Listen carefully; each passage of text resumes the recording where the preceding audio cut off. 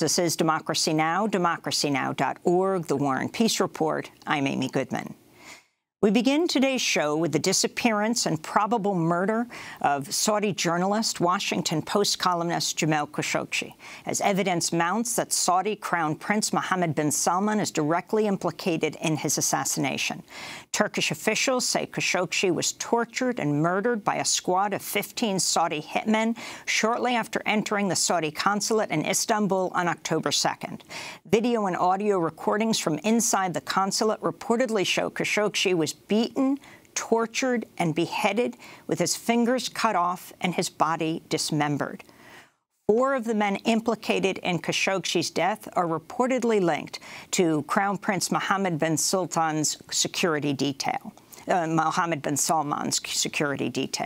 Meanwhile, there are reports in the Turkish press that one of the 15 men involved in Khashoggi's murder has died in a car accident in Riyadh, Saudi Arabia. After weeks of defending Saudi Arabia, President Trump Thursday said he believes Khashoggi is dead and acknowledged allegations against the Saudis. It certainly looks that way to me. It's very sad. It certainly looks that way. And I think we'll be making a statement, a very strong statement, but we're waiting for the results of about 3 different investigations, and we should be able to get to the bottom fairly soon. What are you considering for possible consequences for Saudi based on those? Well, it'll have to be very severe. I mean, it's bad stuff, but we'll see what happens. The New York Times reports Trump's son-in-law, senior advisor Jared Kushner, has advised Trump to defend the Crown Prince despite mounting evidence against Saudi Arabia. Treasury Secretary Steve Mnuchin said Thursday he will not attend next week's Future Investment Initiative Summit in Riyadh. The New York Times reports the Saudis are now considering blaming a top advisor to Mohammed bin Salman for Khashoggi's killing by claiming General Ahmed al-Assiri killed Khashoggi after the Crown Prince ordered him to capture the journalist for an interrogation. Al-Assiri previously served as the spokesman for the U.S.-backed Saudi-led coalition in Yemen. This comes as the United States received a $100 million payment from Saudi Arabia Tuesday, the same day Secretary of State Mike Pompeo met with Mohammed bin Salman and his father, King Salman, in Saudi Arabia. One U.S. official said, quote, "The timing of this is no coincidence." That meeting is remembered for Mike Pompeo smiling and laughing both with the Crown Prince and with his father, the King. Well, for more, we go to London, where we're joined by Madawi Al-Rasheed, a Saudi dissident visiting professor at the Middle East Center at the London School of Economics. She was stripped of her Saudi citizenship in 2005 for criticizing Saudi authorities. Her new piece in the New York Times is headlined, "Why King Salman Must Replace MBS." Her edited collection, titled Salman's Legacy, The Dilemmas of a New Era in Saudi Arabia, was published earlier this year. We welcome you to Democracy Now! Thank you so much for joining us. Professor Al-Rasheed, why don't you begin by responding to this latest news that President Trump has acknowledged that Jamal Khashoggi is probably dead? Yes, but this is in line with the series of tweets and statements made by Mr. Trump from the very beginning on the 2nd of October. I think we are getting mixed messages, contradictory messages from the American president over the Khashoggi affair.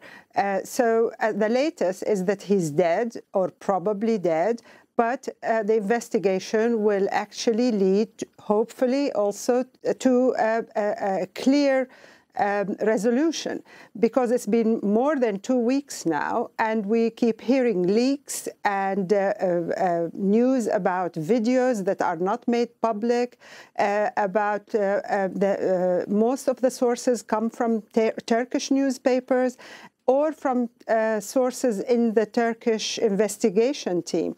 And therefore, I think we really need to concentrate on the context of all this and how the United States is still not wanting to make a break or maybe acknowledge that the Saudi regime whether it's Mohammed bin Salman or his so-called rogue elements within the regime, are responsible for this.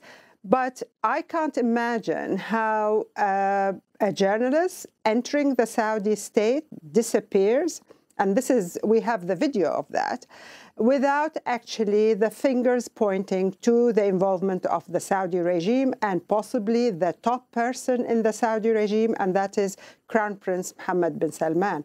Such a horrific crime, if it has happened inside the embassy or the consulate, nobody could just take the initiative and execute someone without orders from above. I think many in this country and around the world are shocked that President Trump and Secretary of State Mike Pompeo continue to say, we simply await the Saudi investigation. This is the Saudi investigation of themselves. When the FBI was asked, are they investigating? They said, no, there were no orders to investigate. So the U.S. government is waiting for those accused to come up with their own investigation. And when Secretary of State Pompeo on the tarmac in Riyadh, after visiting with the Crown Prince and his father, the King, and with the video shown of them laughing and smiling together, was asked what he learned, he said it wasn't a factual discussion. Well, it is bizarre. It has never happened, as far as I know, that the accused are involved in the investigation. But this is how the inequality in this world works. It is an inequality between countries that are wealthy, that are capable of transferring $100 million to the U.S. on the day of the visit of its Secretary of State. And it is that money that actually leads us to stagnate in the relationship with the Saudi regime that continues to attack basic human rights inside its country.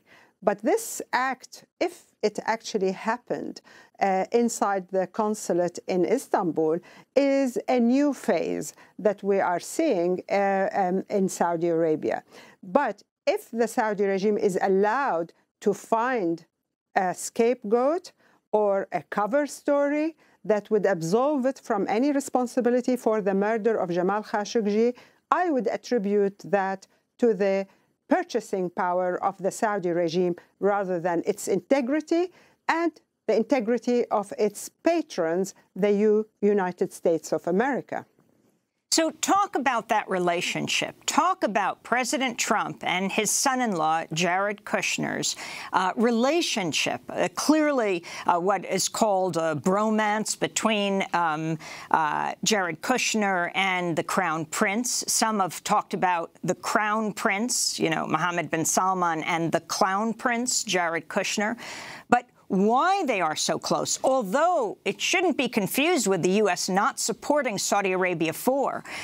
You had President Obama visiting Saudi Arabia, I believe, something like 4 times. President Trump's first foreign visit was to Saudi Arabia, where he did the famous orb event and did the sword dance, etc.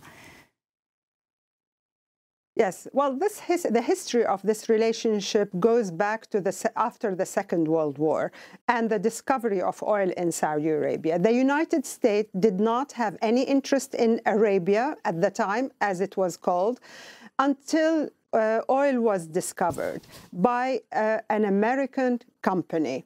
And it is the oil company that brought the U.S. government into Saudi Arabia rather than the other way around. So we have the oil, we have the money that needed to be protected after the signing of a contract for further exploration of the possibility of oil on the soil of Arabia. So the United States government was brought in to protect the interest of the corporation, the oil company that discovered the oil and started pumping it. And the United States found in Saudi Arabia a strategic ally. It had initially a military base in the eastern province of Saudi Arabia where oil was found. And that military base was used by the United States as a place to stop on the way to the Far East during the 1940s and late 1950s. So the oil was extremely important. And at that time, Saudi oil was important for the United States and the rest of the world, because at the moment, we find that the U.S. is less dependent on Saudi oil. And the justification for this close partnership between Saudi Arabia and the United States from the U.S. perspective had always been that we need Saudi Arabia because Saudi Arabia is a force of stability in the Middle East. They used Saudi Arabia in the Cold War to launch the jihad in Afghanistan with the U.S. approval and support. And Saudi Arabia was actually conveying that and actively participating in that jihad in the 1980s. But also there is this strategy, in addition to the economic importance of Saudi Arabia, the strategic location of Saudi Arabia, the importance of Saudi Arabia to the rest of the Muslim world in the Cold War, Saudi Arabia, and specifically its religious tradition that is known to everybody as the Wahhabi tradition, was a very convenient ideology to counter, for example, anti-imperialist ideologies in the 1960s, Arab nationalism, and also socialism. So Islamic fundamentalism was promoted by Saudi Arabia in cooperation with the United States as a counter strategy to all those threatening forces in the world at the time from the perspective of both the US and Saudi Arabia. However, when we come to the present and we come to the election of Mr. Donald Trump, Saudi Arabia, as you said, of course, it did receive President Obama in Saudi Arabia, and frankly, President Obama sold more weapons to Saudi Arabia than any other president. But there was one issue that they did not agree on, and that is the Iran nuclear agreement, which allowed Iran to be rehabilitated into the international community and accept the conditions of the agreement to stop its nuclear program. And Saudi Arabia felt threatened by that because it felt that President Obama went behind it and behind closed door and did not involve them in the agreement or the negotiation. In fact, Saudi Arabia at the time wanted the United States to bomb Iran together with Israel and wanted to keep the momentum of the rivalry and the antagonism between the U.S. and Iran to make sure that it is the only regional power that the U.S. could rely on in its relation with the rest of the Arab world. But this agreement went ahead, and the relationship went into some kind of tension at the time until the election of Mr. Trump, who wanted to turn the page and reverse all these agreements. And he felt that there is an opportunity, money in Saudi Arabia, and Mohammed bin Salman was the right person to negotiate, because I think they both share some common characteristics in the sense that they are both eclectic, after money, use a lot of media and PR, and also do not actually look at the facts. So what happened is that there is a project at the moment that is Mohammed bin Salman is critical for it to happen, and that is, first of all, opening the Saudi economy to international capital and also involving American corporations even more in the development of a kind of neoliberal economy in Saudi Arabia. But at the same time, there are the political issues. Saudi Arabia is enlisted in a new project in a new project to actually reach some kind of agreement between the Palestinians and Israel. And from the perspective of Mr. Trump, Saudi role is extremely important. So, for example, when the U.S. embassy moved to Jerusalem, that was an agreement that Saudi Arabia would not make a big fuss. And in fact, it didn't make a big fuss. So there are economic issues in this relationship, strategic, and also the political aspects of that relation should not be ignored.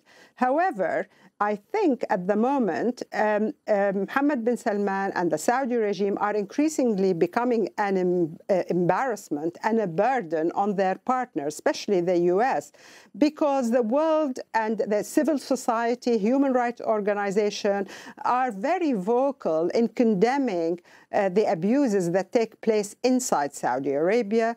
And therefore, public opinion is shifting.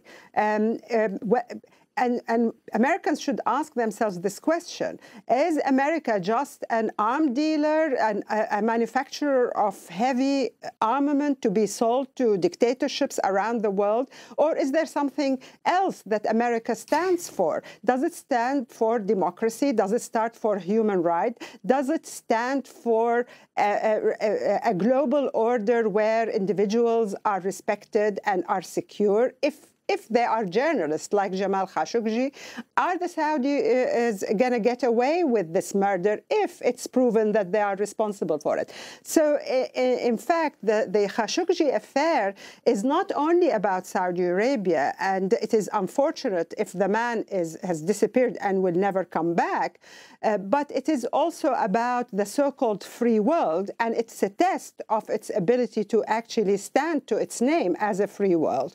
So the undermining of the values of human rights and people shrugging them off, they are not even on the agenda. It is a very worrying world, I think. Madawi Al-Rasheed, please stay with us. We're going to break for 30 seconds. Professor Al-Rasheed is a Saudi dissident, visiting professor at the Middle East Center at the London School of Economics. She herself stripped of her Saudi citizenship over a decade ago for criticizing Saudi authorities. When we come back, President Trump himself, well, when he was campaigning, talked about his financial links to Saudi Arabia. Stay with us.